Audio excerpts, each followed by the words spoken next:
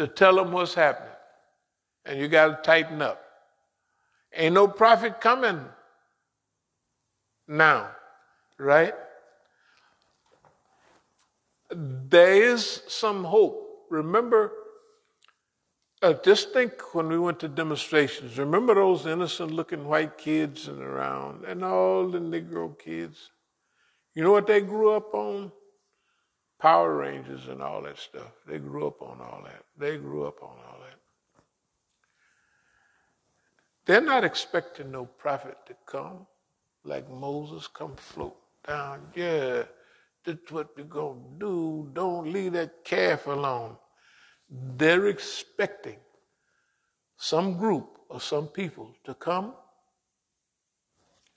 and look at all of this stuff and see this is a gigantic problem that cannot be solved.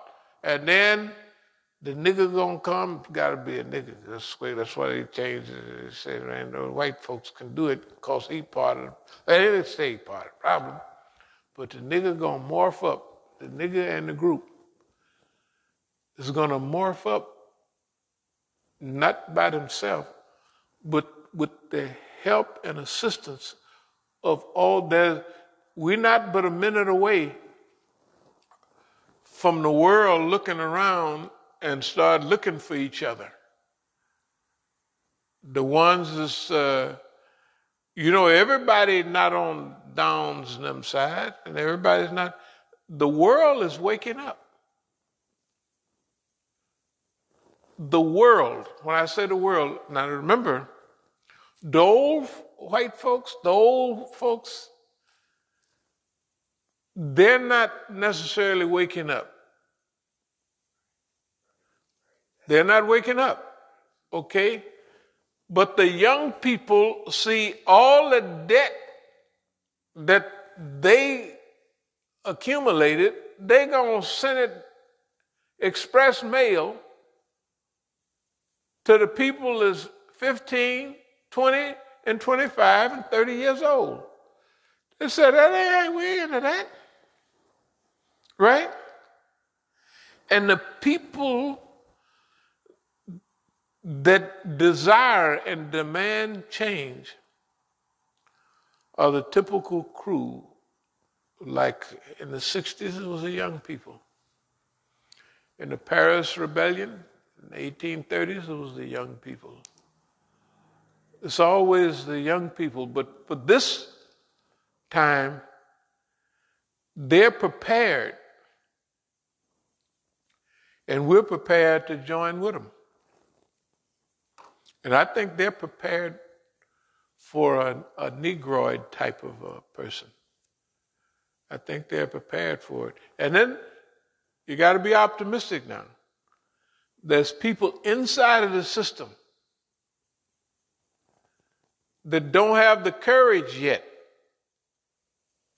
But you have to assume, remember when we was down there downtown and the police come by, As-salamu alaykum and all that. They might be playing, don't worry, whatever the white man tell them to do, they're going to do it. But it don't make no difference. We got cut off, what was that other Negro police? We got cut off at the corner, right? What is he cutting us off? He's cutting us off to talk to us. You put it on the thing, right? Yeah, on Facebook. I mean, we're not imagining stuff. We know we know where we are, and we know they know where we are, and we know that they're in confusion. They're confused. And I'm telling you the truth.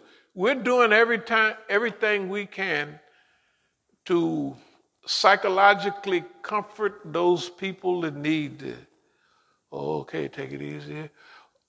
Or they got to get up a little bit.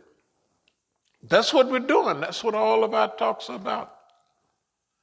It's about the whole society, because we're not going to get the, I don't believe, it may be, that the Islamic movement rise up. But they got the Zionists watching the Muslims so bad, it ain't three.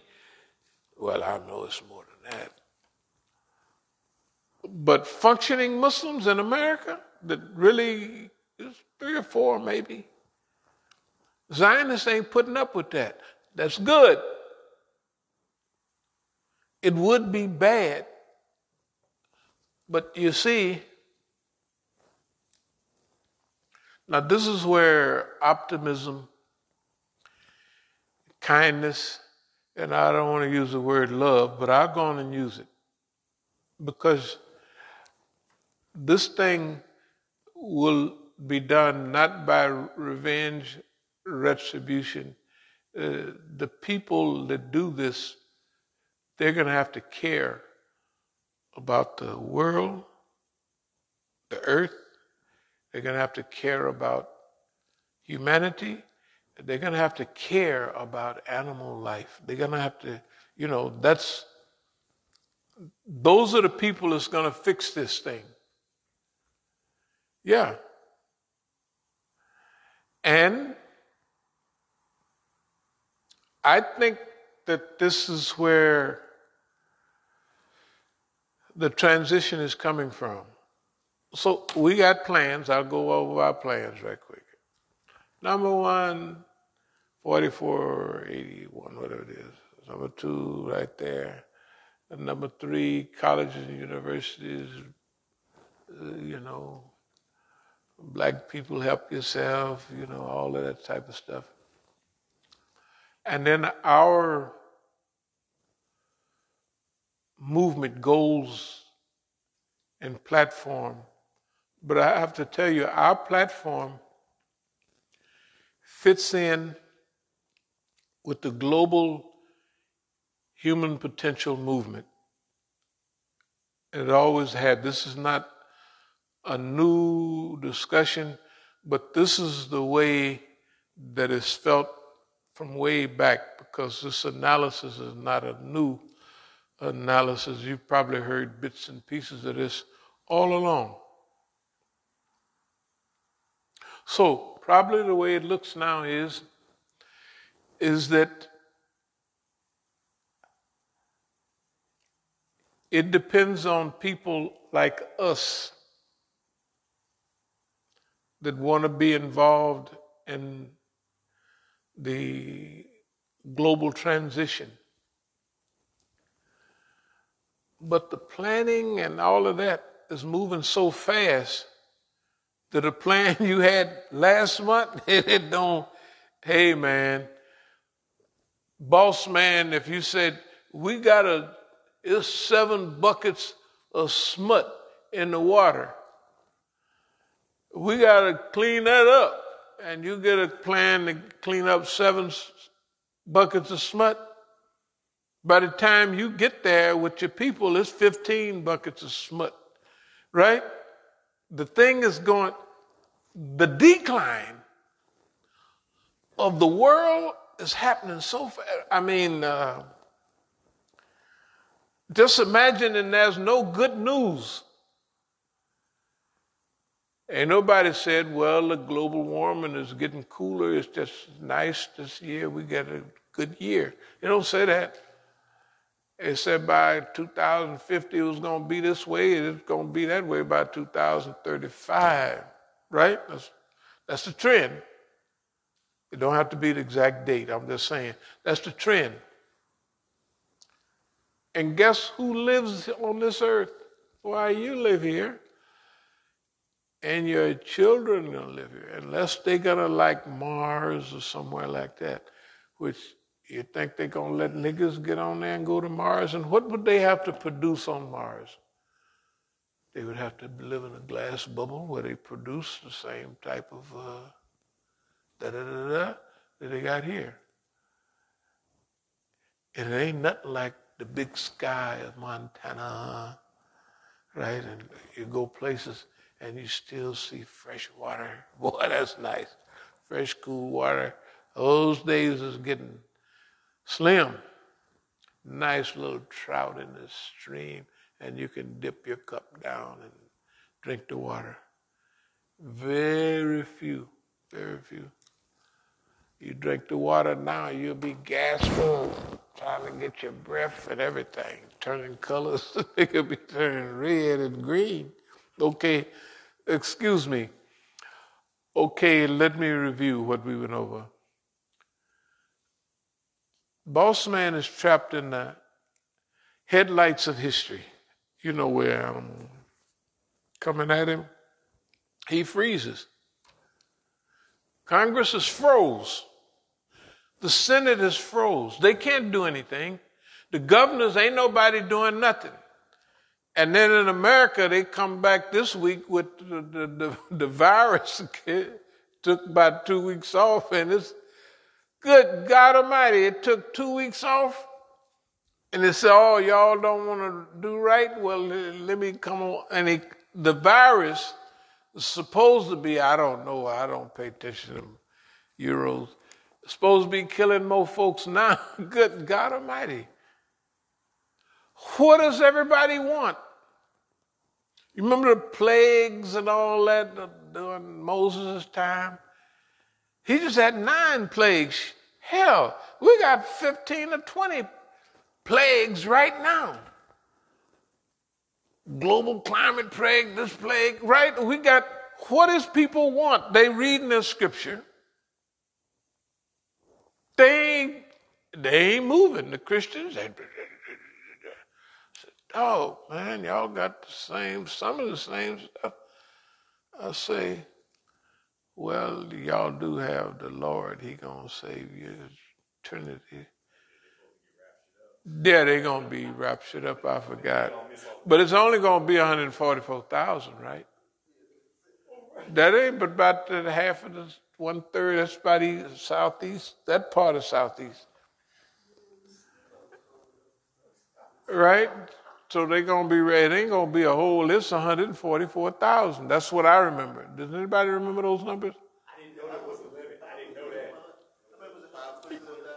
Yeah, no, the 5%ers. Yeah, well, they, all them percentages is going out the window. 5%ers. Now they got 3%ers.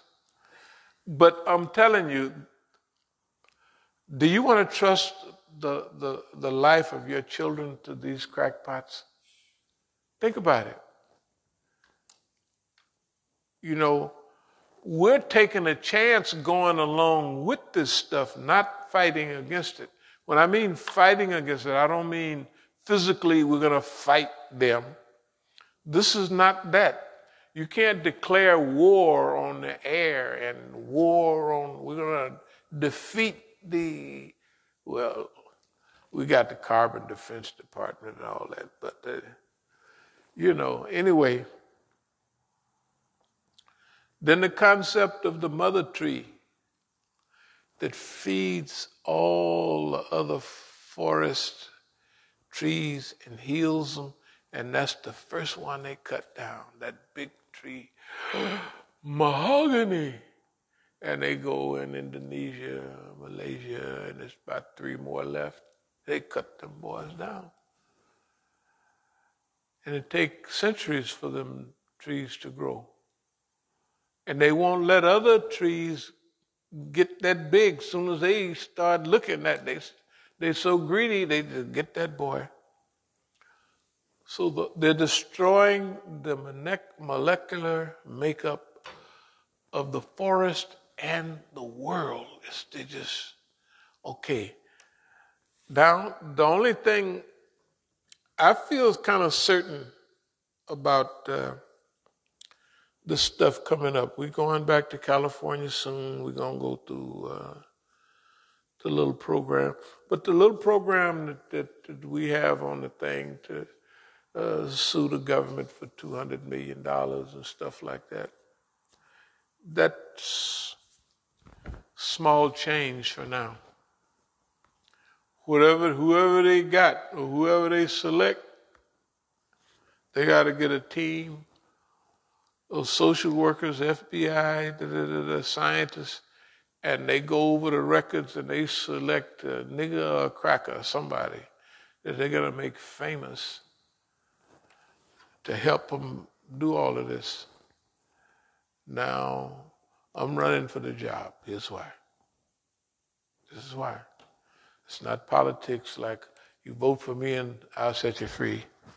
But technically, I went through everything that they got. You can't select nobody that ain't never had no money, because that's the first thing to get it. You can't select nobody that haven't had enough cutie pies or still at the age where he really run after them. I'm a senior citizen. I ain't got no time for no cutie pie. I don't even think about them anymore. I put all of my energy in this. Maybe I'd take some Viagra or something if I had to, but I don't think about none of that. And number one, when he did, can you find a Negro imam that did 15 years of celibacy at the height of being juiced up, running the hills, lifting iron, and perfect physical, psychological shape, but a nigga dedicate the time to the movement?